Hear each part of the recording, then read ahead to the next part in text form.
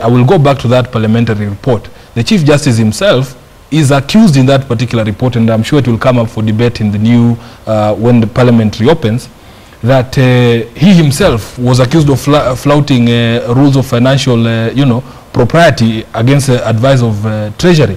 He is accused of having let the commissioners of the JSC receive illegal allowances. There is a surcharge that was placed on him to recover illegally, illegally acquired advances in salary. So he himself, even when he talks about this corruption, those of us who are in the purview of this information also take it with a pinch of salt and say, really, you are complaining, but you are not without blemish either, and you are not in accordance to the findings of your own colleagues and in the findings of the Parliamentary Accounts Committee. You are not the right man for this job. Okay, let me come to Harrison, and away from the Chief Justice, we do have a body that is there to regulate and watch over lawyers, LSK, Law Society of Kenya. Isn't there something they could have done as well, or isn't there something that they could do to ensure that confidence is restored in the judiciary in Kenya? Without going into much detail, the Law Society has done quite a lot, and to be fair to the Law Society. First of all, the Law Society says that, look, you, the Supreme Court, I think we need to disband you. Why? Because this confidence that has attrition so much and abated to this level and degree brings your whole existence into question. And what happens? Oh, first of all, the chair of the Law Society is summoned to the Supreme Court. We want you to explain yourself, why you said what you said. The CEO then has an issue, and so on and so forth. I'll not go into those details.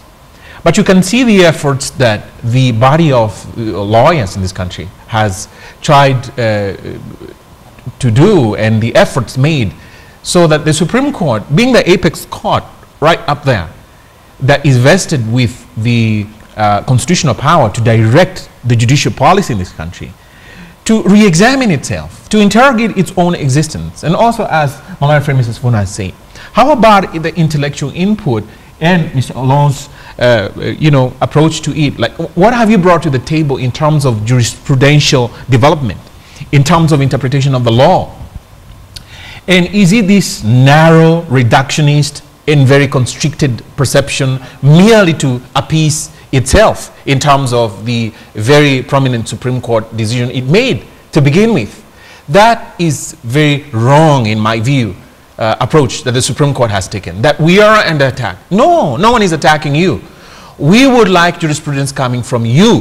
What is this idea about 7 judges sitting together? They have a quote-unquote unanimous decision. We do not hear how each one of them perceived the issue before the court, laid the facts, analyzed the law, interpreted the Constitution, they themselves.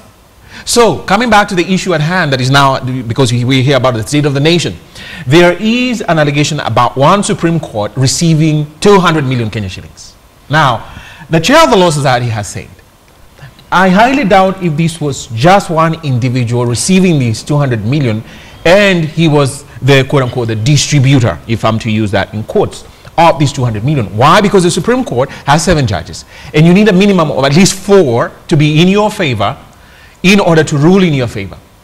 Now, that issue itself raises very grave questions. That if you have this one so-called unanimous judgment, and let me correct the public perception that there was a unanimous judgment in the Kidero Waitito case. It wasn't so. And you say so? Rawal dissented. No. It's Justice Ndungu. Justice Njoki Ndungu. But Justice Njoki Ndungu's judgment, when you read it, and I was a little bit astounded.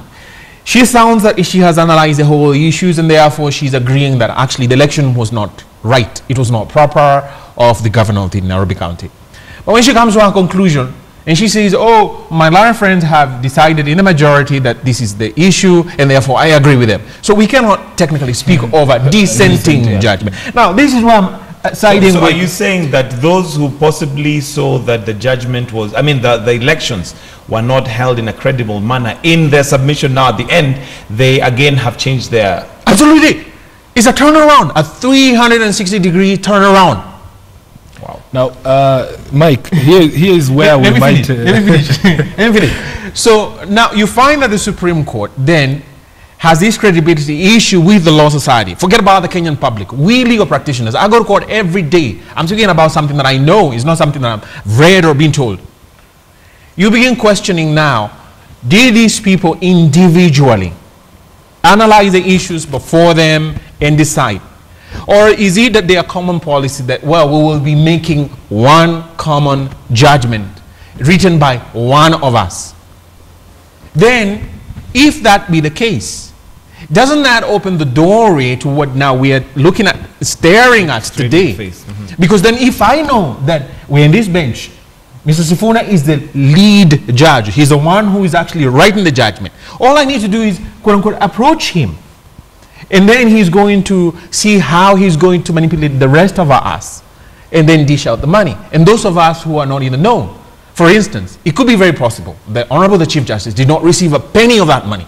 It could be very possible the Honorable the Deputy Chief Justice did not receive a penny of that money. But we probably will know the facts when they do come out. Eventually, if they do. If they do come out. If they do. And that it is a big if, because given the past, that aside, our Supreme Court then projected itself to we, the legal practitioners, as a court which is lofty up there, far removed from the practical realities and the functioning of our daily lives and the law as we know it and as it exists. And as Mr. Sifuna said, then a decision is made to appease that very same court to justify its existence. Right. It is wrong. Now, I just wanted to say something. You know, in legal circles, they say that once testimony has been reduced into a document, it is not okay for us to introduce oral evidence that is not contained in that particular document. Now, this gentleman, the so-called whistleblower, took his time to put together a 60-paragraph plus affidavit. And in that affidavit of 60 paragraphs, nowhere does he say that or make the allegation that Justice Tunoi was collecting this money on behalf of any other judge. He says Justice Tunoi, that money was meant for the judge only. Now, the reason why I depart from my learned friends and the LSK chair's sentiments that this person could not have taken all this money for themselves is that we are introducing things that are not in the affidavit. This is a whistleblower. If that was the case, he would have said it. Now, the reason why I object to that particular line of reasoning is because that is an attempt then to draw in all the other judges that have not been mentioned by this particular whistleblower and to taint their name forever. Because as I have said, the allegation of corruption, especially against a judge of any court in this world, it is a death knell. It sounds a death knell for you and your career as a public servant and as a judicial officer. Edwin, so just on the same line, Yes. In fact, you should take this argument higher. If I was sitting with you on the bench, you have been accused of taking money, and our decision was a bench decision. It therefore follows that we are tainted.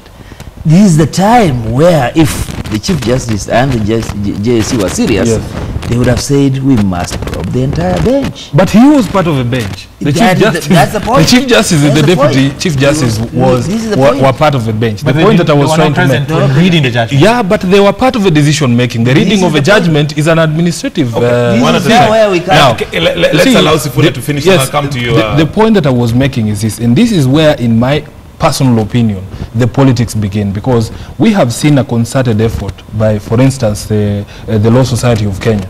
When the chair of the society was calling for the disbandment of the Supreme Court, first of all, that was not a position of the Law Society of Kenya. He did not consult anyone. That was his own personal opinion.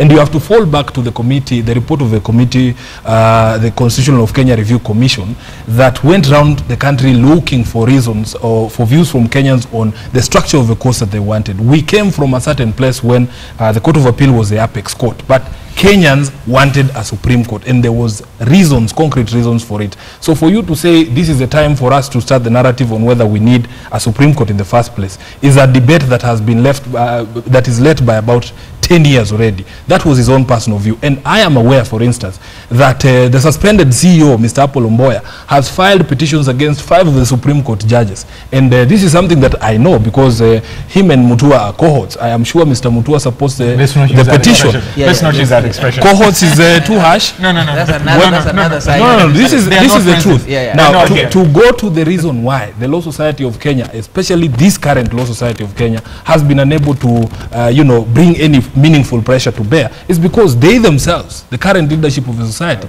is unable to answer questions from the membership on issues of integrity.